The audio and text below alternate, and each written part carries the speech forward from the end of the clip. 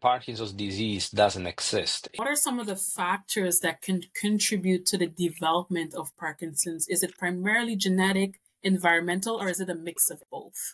Yeah, the shorter answer is that it's a mix of both. But the most important point to make here is that Parkinson's disease doesn't exist. It is a syndrome, indicating that it is a collection of symptoms and signs with different causes.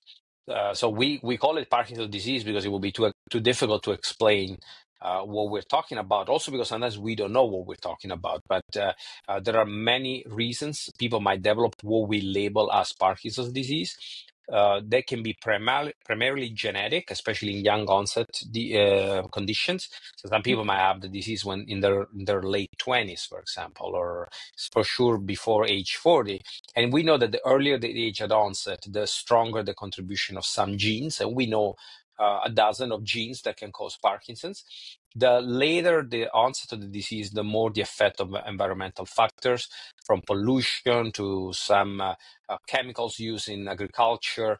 There are a few other conditions that have been considered to be causing or protecting from the development of the disease.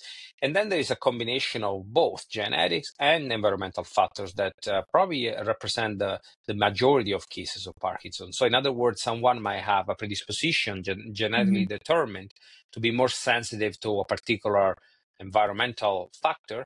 And when that environmental factor is met, then the person develops the disease.